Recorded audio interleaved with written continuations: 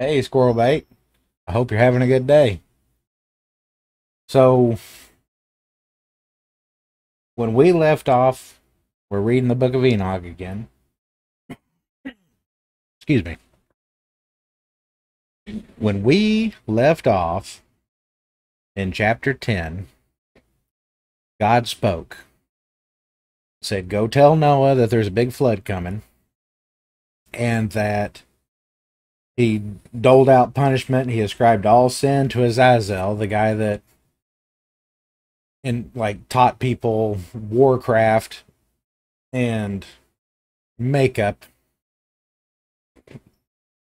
and basically idolatry, like jewelry and hair dye. I'm thinking coloring tinctures. It might be applying to clothes, but when I think of coloring tinctures, I think of like hair dye. But he ended it all after his big fire and brimstone speech. He ended it all with like a promise of prosperity, which I thought was kind of nice. But chapter 11 is real short here, so I'm going to read 11 and 12 together. So, chapter 11 begins, "And in those days I will open the store chambers of blessing which are in the heavens, so as to send them down on the earth over the work and labor of the children of men. And truth and peace will be associated together throughout all the days of the world and throughout all the generations of men."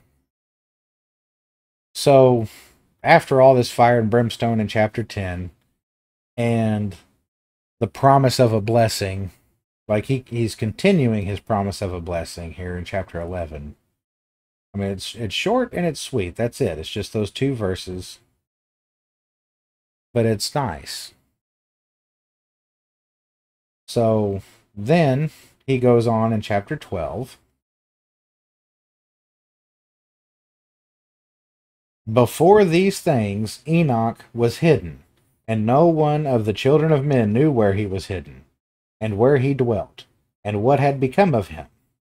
So they're just saying Enoch's a missing persons at this time. "And his activities had to do with the watchers, and his days were with the holy ones. And I, Enoch, was blessing the Lord of majesty and the King of the ages. And the watchers called me Enoch the scribe, and said to me, Enoch, you scribe of righteousness, go declare to the watchers of the heavens, who have left the high heaven, the holy perpetual place, and have defiled themselves with women, and have done as the children of earth do, and have taken wives to themselves. You have worked great destruction on the earth, and you will have no peace nor forgiveness of sin. And insomuch as they delight themselves in their children, they will see the murder of their beloved ones, and they will lament over the destruction of their children, and will make supplication continuously. But you will not obtain mercy and peace."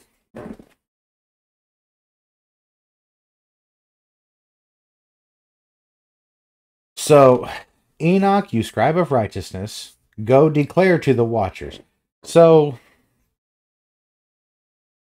basically Enoch was, hang on. Let's do some backpedaling here. So the high mountain in chapter 1,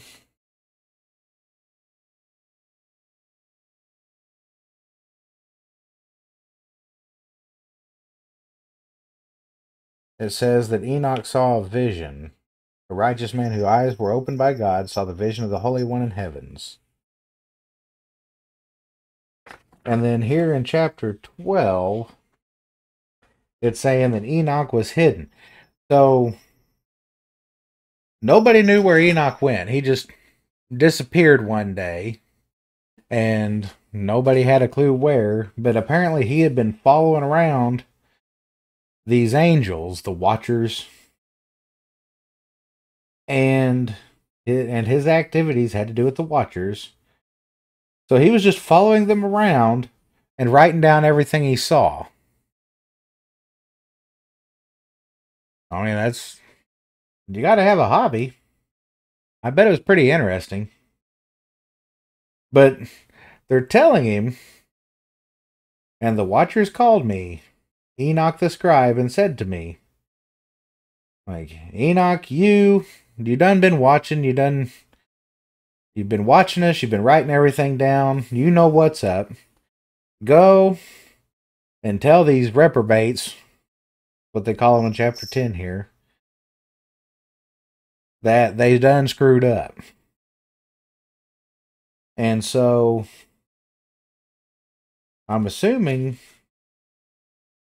chapter 13 is going to be Enoch going and giving them all the message, I suppose, that this judgment's coming to them.